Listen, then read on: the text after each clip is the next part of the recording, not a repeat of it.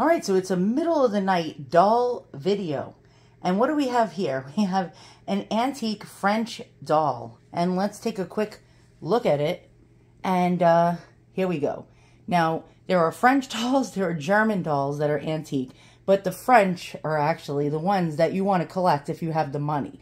The French ones actually have way more value than the German ones. Although there are some German ones that are actually fetching quite high prices. All right, so we have, look at this little girl here with her really ghostly look. She won 3rd place in 2011 at the Patchogue Doll Fanciers Club in Long Island. And my other French doll won 1st prize. Let's introduce you to her. Okay, so the doll on the right is my French Teta Jumeau, and she's a lady doll. She's a French fashion lady doll. Look at it. Original necklaces, original earrings. Look at the original pearl earrings. Quite beautiful. And this is actually, she's my 1st prize winner. She won 1st prize in the doll contest. My other doll that is French won 3rd prize. And this is my 1st prize German winner. This is a Kessner. I forgot what model it is, but I think it's a Kessner 152.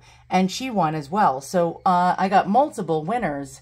And here's our winner right here, our 3rd prize French winner, along with many other dolls. German, French, German, and as you can see, I got quite a bit. Okay, so this is like one of the last made Jumeaus. I call them Jumeaus, but it's really Jumeau. Don't know if I'm pronouncing it correctly, but I think it's Jumeau. And don't be a jerk in the comments below and tell me how it's pronounced, because really, if you think about it, who really cares? And I know us doll collectors are persnickety with terms, and we like everything actually pronounced correctly and what have you. But I got her on eBay. It was a lucky find in the middle of the night again. Most of all my lucky finds are in the middle of the night. And I bought her about, my goodness, probably in about 2008. And I found her in the middle of the night for $150. Now, the seller did not know anything about her. Did not even disclose what the mark was on the back of her head. And I knew right away it was a French doll. And so I swooped her up at the buy it now. And I was really glad I did. And here we go. She has an open mouth with teeth. Now, a lot of the Jumeau or Jumeau dolls actually come with closed mouths. And those are the ones that are even more desirable. Those are the earlier ones. The ones with the open mouth with the teeth are actually later versions of it. But the 1907 was actually, I believe, made in 1907. So let's do a little bit of research right now. Now, she's actually, she's got a ball-jointed composition body. Her head swivels.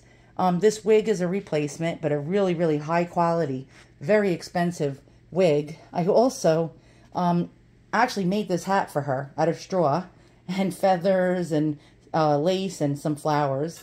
And here she is without her hat. And I think she actually looks better without it. But I always like my little girls dressed really quite fine. And let's put her hat back on. And let's check out her little silk dress. Look at this beautiful lace dress with silk. Really, really quite lovely. And underneath, sadly, she came missing a shoe. And her original shoe is missing. And that's what the original shoe would have looked like. Leather with a little bow and a button that goes across. Sadly, that's gone. She has no undergarments except for socks, her original socks, actually. And I haven't gotten a chance to actually get her replacement undergarments. Not going to probably ever do it anyway, but then again, what could you do? All right, so let's go over the history of Jumeau. Now, here's an actual photo from the 1800s. Well, not a photo, but like a drawing of a factory making French dolls. Probably Jumeau's. I could tell by that face.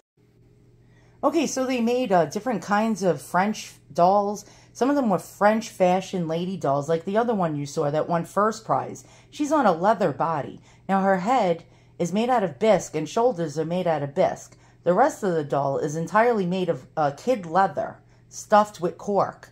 This particular one has a ball-jointed body. And so, okay, let's get back to our factory in Paris. So, as you can see, they had women employed mostly to be doing these type of jobs. The men that would work there would be like the foremen or the people that did the more technical things like woodworking and producing certain parts of the doll on lathes. Don't know if I'm correct in that term, but here we go. So here's all the various parts. Here's the little springs that would go into the neck that made the head swivel. We have the head separately, and then this lady is just putting them together. She's actually putting the dolls together, and they came in pieces. And some of them, actually, you can see their torsos are in separate pieces. They would actually slice the torsos in half and place a sort of sound mechanism inside of their bodies as well. Not all of them came with that, but that was really innovative. Now, it says here that Pierre Jumeau entered the doll business in 1841 when he married Adelaide Mayotte, niece of dollmaker Lucius Junius Heresy. Jumeau soon built his own company with 65 dressmakers, tailors, menders, leather workers, and hat trimmers, and focused on cost control and quality. Now, I told you, every single person had a different job to do. One would insert the eyes. One would make the glass eyes out of hand-blown glass. Another person would make the body. Another person would assemble the body. They would have a lady that would make dresses for them. Another person making wigs for them. Another person actually attaching the wigs to them. There was somebody that would box them up and put them in boxes. And there was so many different people doing so many different things on an assembly line. Now, if you have this Jumeau in your collection, you're quite rich. This is a smiling Jumeau, and oh my God, if you have that particular one, which is very rare, you're going actually to become rich. Okay, here we go. As Jumeau became the world's foremost doll manufacturer, by the way, all the dolls made by them were quite expensive. The Germans were actually the toy-making Sonneberg in Germany was the toy-making capital of the world. They undercut every single country in the toy-making business. They actually were in a fierce competition with the French, but the French, instead of making a mass-produced item, which was mass-produced, they made it more for the upper classes. They made finer clothing. Finer bisque heads, everything about them was finer. And so a French doll was more expensive than a German doll. A German doll was more made for the middle class or lower echelon of society, and more affordable. The French ones were for people that had better means, bigger pocketbooks, and bigger budgets. Okay, so as Jumeau became the world's foremost doll manufacturer, his dolls advertised French high fashion. So basically, these dolls were actual models for the clothing that was in style and showed everybody the latest fashions. So in the 1849 Paris Exposition, he was awarded the bronze medal. And it says here in quotes, "The clothed doll is not only a plaything, but often serves to a foreigner as a model of the French fashions." Quite interesting. Okay, so you see various French Jumeau dolls over here. This one looks like my 1907, very similar. And this one looks like my first prize ribbon winner, who had leather hands with each individual fingers in kid leather. And that's a French fashion lady doll. The other ones were meant to look like little girls, or what they call, I think I'm going to pronounce it wrong, bebes or babies. Okay, so Jumeau won a medal of progress at the 1873 Vienna exhibition. Describing Jumeau's dolls, one reporter gushed, "Mr. Jumeau of Paris makes doll heads of glazed porcelain with the greatest perfection. He has surpassed in beauty the products we used to buy from Germany," which is now the red-headed stepchild, because the French dolls is where it's at. And again, this is a lady doll dressed in fine fashions of the day. And here we go. This is a smaller one. And this is actually a shoulder head. And the body was actually made out of leather. And the shoulders up into here is bisque. And the head, which swivels inside this little saucer and cup, bisque molded shoulder area, and the head would tilt from side to side, is made out of bisque as well. And okay, in 19th century America, influential cultural commentators such as Lydia Maria Child stressed pragmatic playthings. Girls should sew doll clothes rather than indulge in finery. By contrast, early Jumeau dolls celebrated the fashion created in Paris where the dolls were made. Now here's an 1870s Jumeau with closed mouth. And I told you these closed mouth ones are worth a lot of money. Look at her beautiful original gown. And it says, Succession Success. When Pierre retired around 1878, his son Emile, a trained architect, took over Jumeau. He ran the firm with the same determination as his father. His wife, Ernestine, brought her tremendous fashion sense to the business. Under their leadership, the company reached its zenith. Now, here's the 1890 dolls, and they even made Caucasian dolls and African-American dolls. They also made Indian-style dolls, with brown complexion. And these are quite rare because not too many people wanted them, unfortunately. And so here we go. Here's two such examples. 1890s. And so then they started making dolls look like girls instead of ladies. Because it says here, what makes a doll popular? Emile Jumeau found a winning formula with his baby dolls, or baby dolls, named for the French word baby. These dolls looked like young children, not like the grown ladies previous dolls had resembled. Girls like playing with a doll that looked like them. And this is, let's see, at 1885 to 1899, Jumeau doll, wearing a little girl's dress. Very, very pretty, with a closed mouth. Notice the closed mouth. That one is more valuable. All right, let's keep going. And here we go.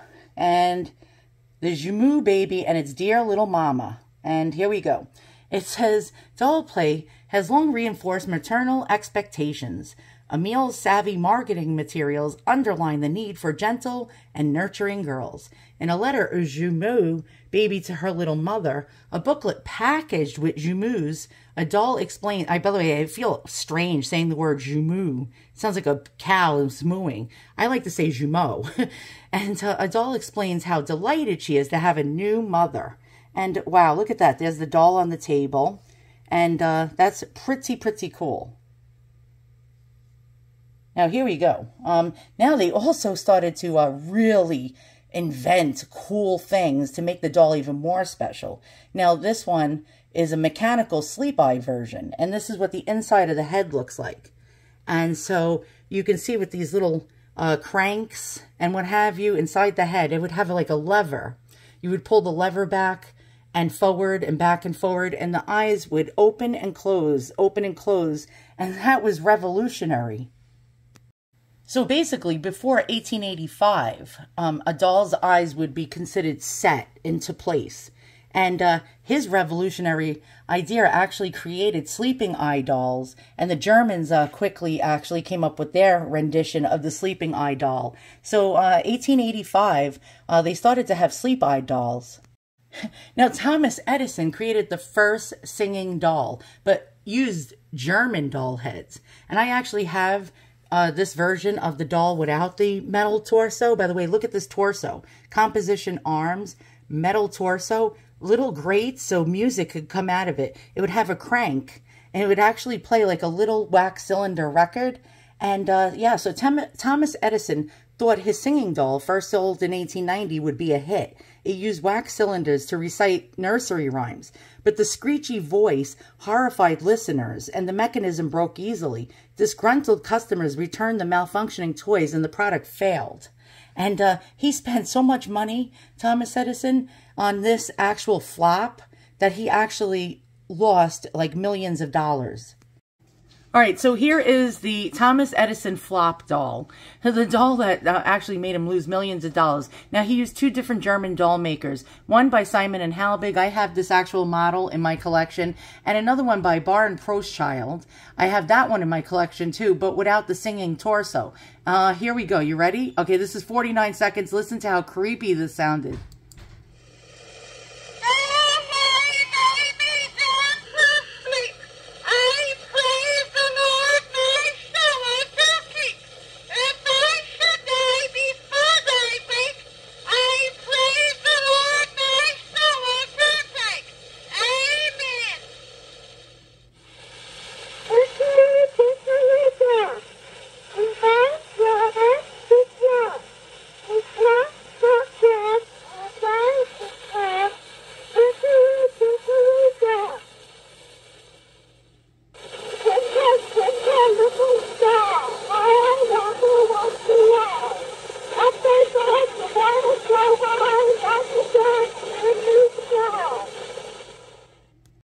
Okay, so here's one of the versions by Thomas Edison right here, made by Simon and Halbig. And here's another one of the same model with brown eyes. And yes, these were flops. They also used Bar and Proschchild dolls. I have a Bar and Proschchild back there, but not the same model that Thomas Edison used. But this one was the one Thomas Edison used for those singing dolls. But Jumeau came out with their version. Jumeau, whatever you want to call it. And theirs was called the Phonograph Baby, or Baby Jumeau. And look at this. It had a little record player. Look at this. That's so cool. And it had like a grill that opens up on the body of the doll, as you can see here. And I believe it had a crank. And you would actually hear songs or voices coming out of the doll, which is really quite frightening. Now, this was 1895, and you can see some of the dolls here now are having open mouths with teeth. Now, here's an 1890 actual clockwork Jumeau doll, and they made these actual amazing clockwork geared dolls. There would be clockwork inside. So, for example, she's holding this little teapot with a saucer and a cup, and she would actually move her arm and pour and make a pouring motion into the cup. They had all different kinds of dolls with this clockwork mechanism. They didn't just pour tea into a cup. Some of them played musical instruments. Some of them did magic tricks. It was amazing. So here are some of these clockwork dolls in action, these French dolls. And, okay, so I'm going to actually show you a little snippet of it playing. Look at the one here all the way on the left. Watch her with the fan in the mirror.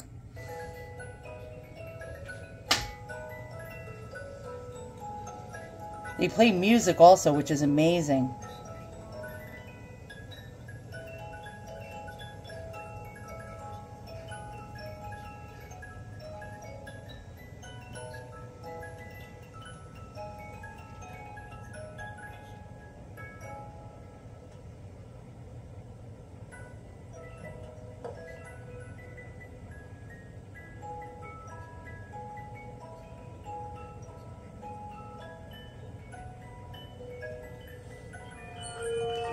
And here's another one, another Jumeau. That's the smiling one I told you about. That's really rare. Look at that.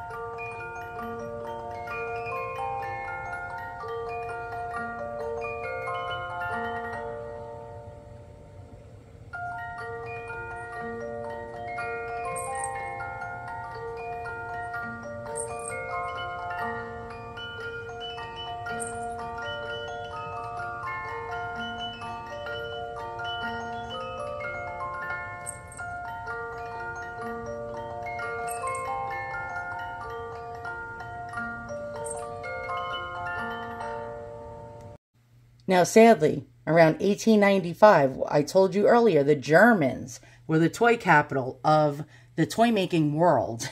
And they actually undercut everything. And they made a quite good product. They made high-quality dolls as well. And so what happened is with the, the mass-produced German dolls, they actually started to put the French makers, and Jumeau wasn't the only one, out of business. So they had to get... a whole bunch of French doll makers had to get together immediately and discuss, what are we going to do about the Germans? The Germans are making us lose our shirts. And so they actually created a syndicate of multiple French manufacturers called SFBJ. And I'm not going to pronounce it correctly. Société Française de Fabrication de Bébés et Jouets. So something about babies and toys. And so they all got together as a conglomerate to cut production expenses. And that's where my doll comes in. So this is the butt end of the Jumeau dynasty. When Jumeau, or Jumeau, whatever you want to call it, got together with a bunch of different doll makers, French doll makers, and conglomerated all together as one big factory. And so, for example, Jumeau brought whatever molds of his heads were probably left in the factory, brought his and several other French doll makers, brought all whatever heads they had left in the factory, put them all together, pulled them together, put the bodies all together, and made this doll as a group to save money, to beat the Germans, or at least try to stay in business. Now, SFBJ, or this conglomerate of multiple French makers, actually stayed probably in business until around the 1940s, and then that was it. It was finito. Then we had a lot of American dolls. There was just so many things actually undercutting them. They couldn't do it anymore. Now this is Princess Elizabeth dolls and Princess Margaret Rose dolls after Princess, you know, the princess, I'm sorry, after Queen Elizabeth. And yeah, there we go. So here we have her and her sister. Really, really, really quite cool. And this is them when they were little girls, and they made them into dolls. By the way, these were made in 1938. I forgot to mention that. And here we go on to the next. So let's go ahead. Conclusion. And here we go. This is a beautiful, beautiful old, probably 1880s, 1890s, closed-mouth Jumeau. And it says, conclusion, not an end of an era. So SFBJ dissolved in 1958, but Jumeau dolls endure as treasured mementos of play past. For more than a century, the Jumeau company succeeded by celebrating fashion, embracing innovation, and giving girls beautiful playthings. So if you're collecting Jumeau dolls, you want to get the earliest dolls. You want to get the ones with the closed mouths, the French fashion lady dolls. The later ones that came when the SFBJ and all the French makers, including Jumeau, got together and conglomerated, is not when you want to get a doll. Actually, this one is actually painted quite nicely. The only problem is that their quality started to wane around this time. So sometimes you'll find a Jumeau doll that was made during the SFBJ era, and it won't be painted very well. It won't be crafted very well. The face will be, actually the bisque will be uneven and rough, but this one is a good example. Now the eyebrows weren't hand painted like they used to. They used decals or templates and then painted the strokes one by one, whereas they used to do it free-handedly. Things really, really started to change when SFBJ got together with all of the doll makers. The quality went into the shitter. So although she won third place, it's not upsetting me because her counterpart, my other doll, won first prize. And my other German doll won first place. And believe it or not, I had several other German dolls. And my other German doll won second prize that day. And a third one of my German dolls won third place. So I pretty much won every single category except for second place in French dolls. And I did good that day. And $150 for this doll is quite a bargain. Now, what is she worth? And what do they generally sell for? The 1907 Jumeau versions or the SFBJ versions of the earlier Jumeau dolls? Let's check it out. See, here's a small one. And it's one that's actually not wearing original antique clothes. You can clearly see these are replacements. And this one sold for $1,229. Not bad for a $150 investment. Let's see some other ones and what they sell for with the 1907 mark on them. Okay, so if you have a large one, and when I say large, I'm talking like 30 inches tall. Now you're talking. Now that's a $2,795. Really crazy. And we have, let's see, we have another 1907 over here, but it's 25 inches, much larger than my cabinet size, selling for $2,500. Then we have another one that's probably about 20 inches tall, much larger than mine, going for $16.95. But here we go. A rare cabinet size one, 14 inches, is selling for $1,179. And then we have another one over here selling for $1,998. So as you can see, these dolls are not cheap if you want to collect them. Here's even one with all original clothing and accessories with the original booklet and box. Really quite cool. Now I'm going to show you the difference in price if you have an earlier Jumeau compared to a 1907 open-mouthed Jumeau. Now the 14-inch head one, the 14-inch one that's a cabinet size, about the same size as mine, selling for $1,239.99. So that's like $1,200 and change. But if you have an earlier one, there we go, with a closed mouth on a ball-jointed body, this is what we're talking here. We're talking at least $5,000 to $6,000. Yes, for the earlier ones with the closed mouth. Now this is a large one, but my one that won first prize is this one, except for the hair is different and the clothes are different. But selling for $6,750. Mine was appraised for $56,000 to $6,000, and that was over 10 years ago. Actually, 15 years ago. So I can only imagine what mine's valued at now since it got first prize. And yes, first prize ribbons actually add value to an antique doll. And here's another closed mouth. They call this one a portrait Jumeau, selling for $4,398. Very, very expensive dolls. And if you have some of these ones, yes, we're talking money. $18,900. The one on the right, $17,995 for a 33-inch one. Yes, the bigger, the more money. And this one, 30-inch tall, $28,500. And this is what the French fashion ladies would have looked like. They would have had these leather bodies, really quite cool. And here we go, an automaton, or a clockwork one, being sold for $22,000. She's a gypsy. Oh my God, that's crazy. And here we go. Look at the prices of some of these. $13,900. And these are the French fashion lady type dolls. $11,995. $9,980. This one, $9,750. And again, the closed mouth ones being worth more. And wait, there's more. And here we go. This one, $9,500. This one actually was not made by Jumeau. It was made by Francois Gauthier. I don't know if I'm pronouncing that correctly. And then another one, $8,980. And yet another one, $8,500 for a small 15-inch closed mouth Jumeau doll. Okay, so the quick story. By the way, here's our 1907 doll. Look how pretty she looks with some German dolls. Another French doll over here. This is my first prize German winner right here. She's got her blue ribbon, Kessner. I think it's a 152. Original clothes, look at that. And here's my Jumeau lady doll. Or I think they pronounce them poupard or poupée or fashion lady. And the backstory to her, by the way, look at that. All this original hair, original necklaces and jewelry. She even has a parasol.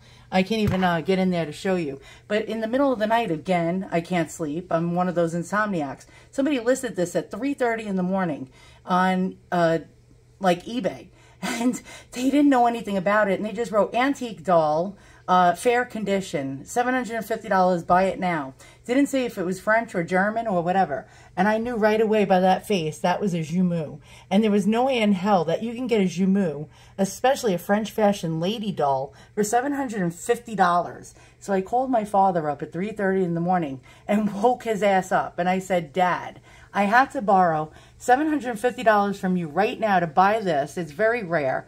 And send me PayPal right now. And he actually trusted me. I told him, I'll pay you back in 1 week. I promise. And he sent it to me. I hit the buy it now. And I nearly crapped my pants waiting for her to arrive. I was afraid, since the seller wrote fair in the description, that it was going to have a broken head. There was very little pictures. And when she arrived perfect and much better than I expected. I got her appraised, and she's worth at least $5 to $6 grand right now. And I got it appraised many years ago, at least 15. When did I buy her? Like 15, 18 years ago. She's probably worth about $7,000, $8,000 now. So there you go. For a $750 investment, this one, $150 investment, and worth at least $1,000 to $1,300. There we go. We have our German Kessner dolls, and this is another French doll. I forgot the name, Julienne something. And yep, we got some Kessners in there. We got more German dolls. Kessner. That is a Kessner as well. 2 Kessner girls right here. Original clothing. Look at that. Very, very beautiful. We have Simon and Halbig over here, $739. Simon and Halbig, $739 over here. We have what looks like I think it's a Bar and Proschchild German doll. Then we have one hidden over there, down. Yeah, they wear very, very extravagant hats, so there's like no room left for them. And that one is quite beautiful. I'm trying to get a focus on her. Can we do that? And yeah, she's hidden. We're not going to actually get to see her. So there we go. That's the story. That's the story of Jumeau. And that's the story of this doll winning first prize, this doll winning first prize, this doll winning third prize, and my other German doll somewhere hidden winning second prize. And they all won that day, got on the news, and that was history. So long, thanks for watching. See you guys all soon, and sayonara.